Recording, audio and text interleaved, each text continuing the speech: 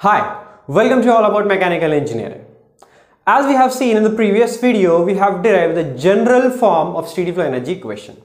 Now in today's video, we will apply the same equation for a device called as nozzle, and we'll see what is the steady flow energy equation for this device. So in order to apply this steady flow energy equation for this device, that is nozzle, as we can see here, this is a convergent divergent nozzle. Basically, there are three types of nozzles. One is convergent nozzle, second is divergent nozzle, and third is convergent divergent nozzle. So this is a convergent and divergent nozzle. The only thing which we have to remember while drawing this diagram is the length A should not be equal to length B. Otherwise, the device is not going to be having any importance, because the portion of this converging and diverging, if it is same, then there is no use of this device. So here A should not be equal to B.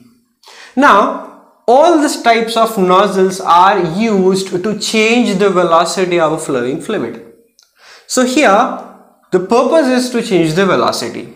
Now as we can see, if this is the datum, then this is the input height and this is the output height. So let us say this is Z1 and this is Z2. So they are almost same. So because of this, I can say as Z1 is equal to Z2, therefore changes in potential energy will be equal to 0. So this is the first thing for nozzle. Second, in case of a nozzle, neither work is obtained nor it is supplied. So there is no work interaction, so W becomes 0. Second condition. The third thing, neither heat is supplied to a nozzle nor heat is being rejected by the nozzle. So Q is also 0. So there is no heat interaction, no work interaction, and change in potential energy is 0, because we have a horizontal nozzle, because of which potential energy change is 0. Now there may be a case where you have a nozzle which is vertical and you have the position like this. So this is the inlet and this is the outlet. So in this case we can say that there is certain amount of change in potential energy. But as compared to the total change in velocity, this change in potential energy is almost negligible, because this is the height from the datum for inlet and this is the height at the outlet. So the device is very small, so as compared to the total height, this difference is very less. Now we have studied the general form. So general steady flow energy equation is given by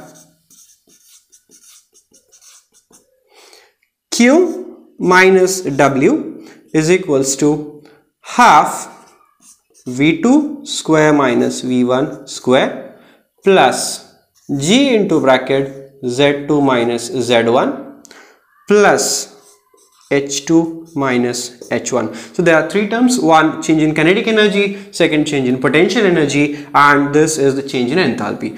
This equation I have written on the basis of unit mass basis. So here this is the equation. Now substituting these conditions, we get 0 minus 0 is equals to half V2 square minus V1 square plus this is the potential energy change, so it becomes 0, plus H2 minus H1.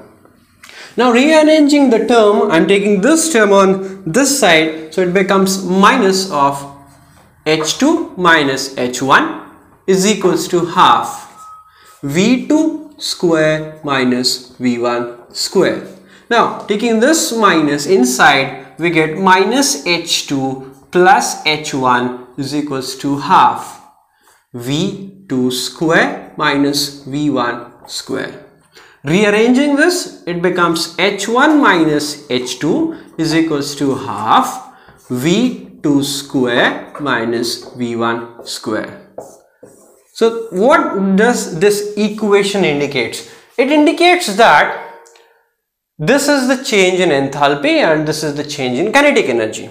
Now if there is an equal to sign, if this term is positive, that means H1 is greater than H2, and this side, in order to have this term positive, V2 square should be greater. Means whatever enthalpy was more at the inlet than the outlet, here the velocity of outlet should be more as compared to velocity at inlet. So basically nozzle deals with change in velocity of a flowing fluid.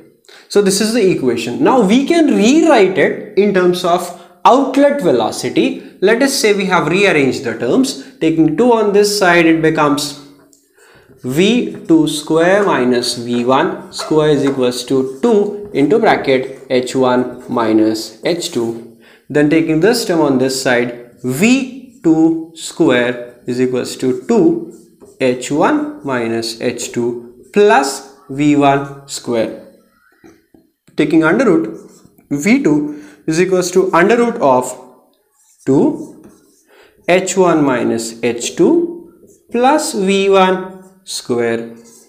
So this is in terms of output velocity. Now as compared to output velocity, the input velocity of a nozzle is very less. So if we say neglecting input velocity,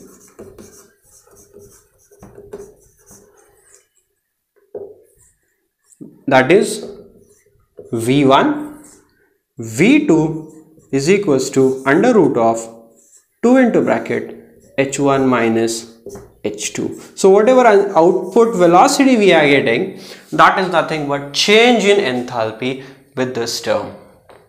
So this was all about application of steady flow energy equation to a nozzle. So this is steady flow energy equation for a nozzle for output velocity, and in general this is the equation. So hope you have enjoyed this video. Please like, subscribe and share our videos with your friends and stay connected with us. Thank you for watching this video.